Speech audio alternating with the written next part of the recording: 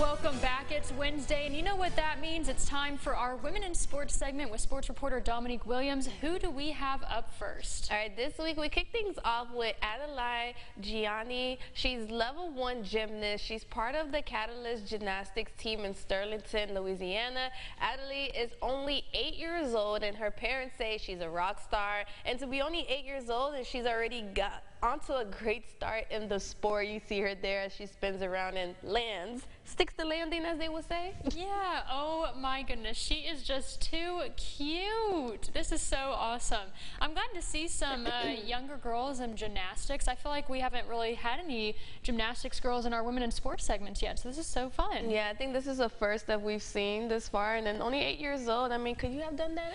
I could not have. No, it would not have happened, okay? So bravo to you, because I would have been like, I couldn't even get over the pole, okay? I think I'm still trying to learn how to tumble on the mat. I don't know about spinning on the bar. Yeah, I don't know about that either.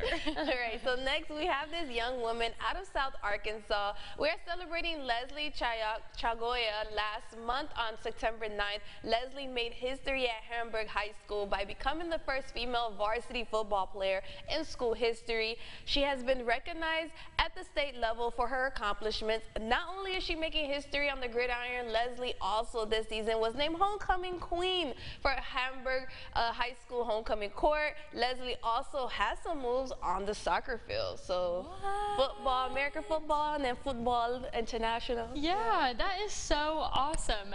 Wow. I love whenever I see like women like in like a dominant male sport that's just like, yes, go girl. And so she went from cleats on the gridiron to put up my pumps for the queen homecoming crown. I thought that was so cute. Yeah, and homecoming queen. Wow, she can really just do it all, I guess. I know, that's right. All right, so now we end for this week, Emma Grace Greer. She was part of the Woodlawn Warriors 6th grade football team. Emma is the first girl to ever play football at her school as well. Emma's mother, Charlene, has said it takes so much courage and determination to get out there with nothing but the boys. Emma absolutely loves it. Her father and I could not be more proud of this amazing young lady she is becoming. She just finished her first season on the team last week.